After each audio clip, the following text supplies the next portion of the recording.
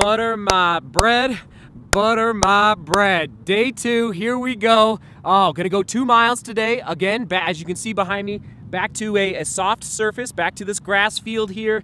And oh my goodness, woke up this morning. I didn't know what I was gonna feel, and I felt nothing. Now the foot is a little sore, a little tired. The strength is gonna take 2 to 3 weeks, like at least I would say, to get that strength back. But right now it's feeling very, very good. So this is not a good sign, a great sign that we are trending in the right direction. And with bone injuries, usually with bone injuries, once it's healed, it's healed. But you can't come back too early, and you can't come back too aggressive, all right? So that's why yesterday was 1 mile, today is 2 miles, and it's why I'm back to a grass surface today, and tomorrow I'll be back on another grass surface, maybe a little bit of dirt, we shall see, but overall, looking good that I didn't wake up with pain in the metatarsals, on my foot, and in my big toe, and everything that was going on down there. So, all right, I don't know what else to say. Oh yeah, gotta get my green hat on, and then let's go get our 2 miles in. Come on.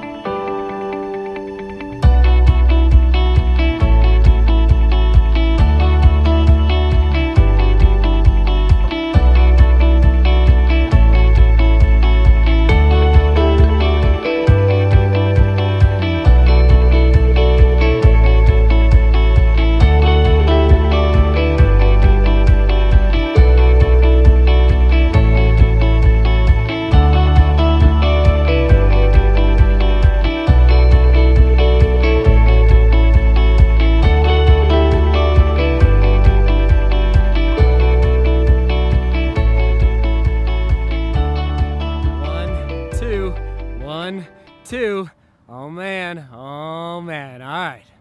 See you at the studio. And before we get to important priorities for runners returning from injuries, we're gonna open this box as promised yesterday, and backcountry. Oh my goodness. So this is another online store that you can buy outdoor gear mostly, but they also do running shoes as well. It's just backcountry.com. I believe they're affiliated with Steep and Cheap. Don't quote me on that, but I think they're affiliated.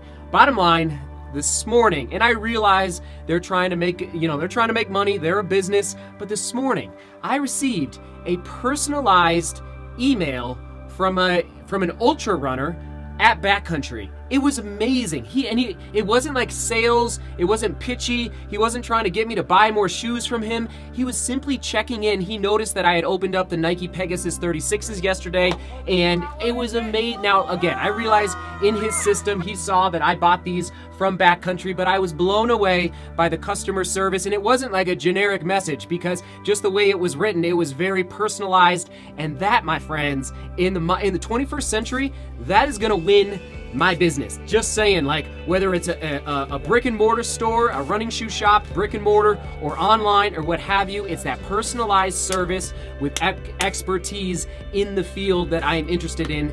For me, obviously, it's running shoes. All right, let's do this. Where is that knife? There it is, okay.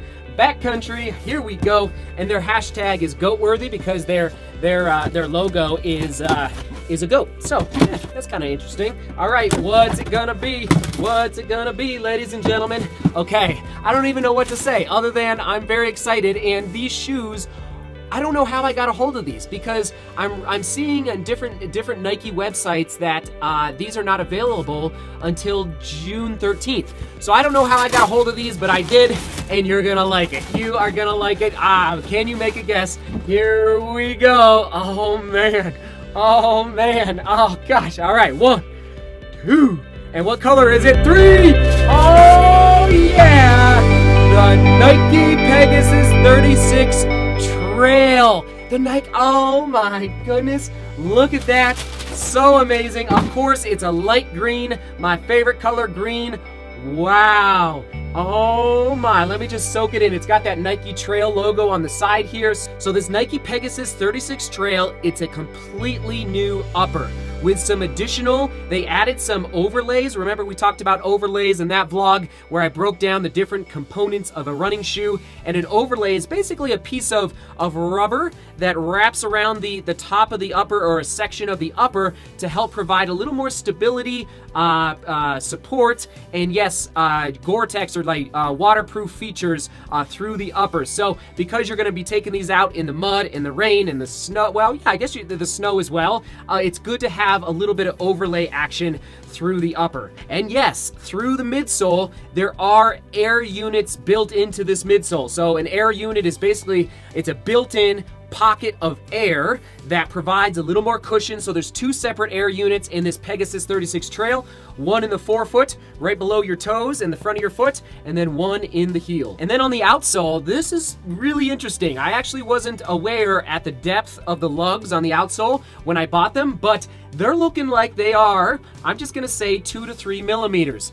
They're not very deep, which means you're probably not going to take this shoe in crazy snow, or you're not going to take it through crazy mud, but you can use this shoe, I'm just going to say, I haven't tried it yet, but transitioning from roads to trails. So I've talked about this in the past. If you live, let's say your house is in a small city, and then it's like a 10-minute jog to get to some local trails. So you're on 10 minutes on pavement and concrete, and then 30 minutes on trails, and then 10 minutes back to your house on pavement and concrete. You don't want a shoe like the Salomon Speedcross 5 that has these crazy lug depth. You want a shoe that can transition easily from multiple surfaces, from pavement to dirt. So this is exciting. Oh man. All right, those are all my thoughts. I'm not going to give you the drop or the weight. We'll save that for my first impression. And yes, I'll probably be taking these out on the trail sooner rather than later. Now that we are back to jogging, I'm going to be patient, but it's exciting that dirt is on the horizon. So, okay, here's the deal. I'm off to a filming job tonight, so I'm going to be dressed up in a nice tie. You'll see me later, and then I'll be back to talk about these priorities for you to consider when you're transitioning from an injury back to running. All right, see you in like 6 hours. And we're back. I bet you didn't think I could clean up. I could clean up a little bit. As a runner, you could probably relate to this. Like, I just like shorts and a t-shirt and my running shoes, but every now and then you gotta throw the tie on. So anyway, it was a good night of filming, and yes, I did just get off a very important phone call for the channel, and I will tell you about it soon, probably in the next week or so. Oh man, just exciting things happening, talking with other running enthusiasts out there. So, all right, let's get to it. Finally, the topic for today: priorities for you as a runner as you return from running injuries. All right, here we go. Priority number 1.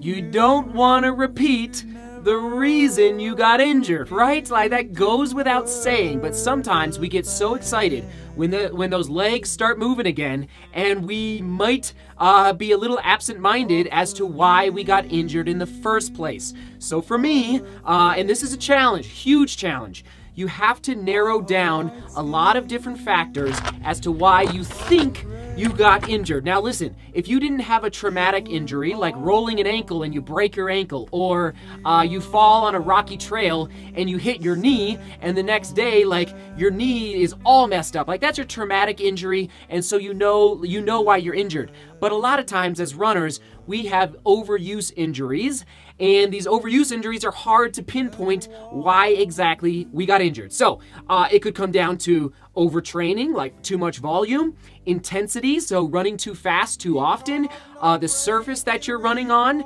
the shoes that you're running in, the speed workouts that you're doing. There's a lot of not getting enough sleep and not eating well. Oh my goodness. There's a lot of different factors out there. So for me, I think it was intensity, running on too many hard surfaces, and then again getting back to some shoes that maybe didn't have enough cushion. We've already talked about that. So anyway, that's priority number 1. Really try to narrow down why you think you got injured so that you don't make those same mistakes in the future. And priority number 2, seek out professional help or somebody with a lot of experience in the running world. All right, so what do I mean? A physical therapist who has a running background, a masseuse or a stretching coach who has a running background. Even if you need to, a nutritionist who really could help. If you just really don't eat well, a nutritionist could be huge for helping you put great fuel into your body. Frankly, I need to continue to eat spinach and eat as healthy as possible moving forward. Like, I eat well. I eat really well, but I know I can always do better in that department. And then lastly, a professional coach, or at least a runner who's been running for not 2 years or 3 years, but it's somebody who's been running for 15 years, 20 years, 30 years, someone who has a lot of experience, who could maybe look at your training plan and evaluate, okay, this is I would maybe change this workout, put a little more rest in between this workout, whatever the case may be in your training plan. So again, priority number 2, seek out professional help, or at least someone with a lot of experience in the running world. And priority number 3, cross-training and rest is your best friend as a runner. It's so hard for me to say those words because I just want to run, and run a lot, and run high volume, and run big mountains. But I know, because I haven't been injured like this in 10 years, okay? But this has been a humbling reminder, this stress into my metatarsals, that I need to put more emphasis, more priority into cross-training. So going to the pool, going to a stationary bike more often, and yes, building in a little bit more rest into my training schedule, meaning days off, or at least a day jogging around a grass field for 3 miles and then go to the pool. Okay, just like trying to take the pounding off of the body when necessary, when needed. So anyway, that is priority number 3. Cross-training and rest are your best friends. Keyword, priorities. That's right, keyword is priorities. And the question of the day, what do you prioritize when returning from a running injury? Maybe it's something I already mentioned, that's great. If it's something new, awesome. Let us know down in the comments, because I bet there's a lot of runners out there who are either injured now or are coming out of an injury very soon. In fact, I know there's a lot of runners out there watching who are in that situation, because I'm getting your messages on Instagram. So hopefully some comments down below can help you prioritize your own return to the running experience, this sport that we love. And there you have it. The Nike Pegasus 36 Trail is now in the rotation. Thanks for watching. Thanks for being here. Seek beauty, work hard, and love each other. See you tomorrow.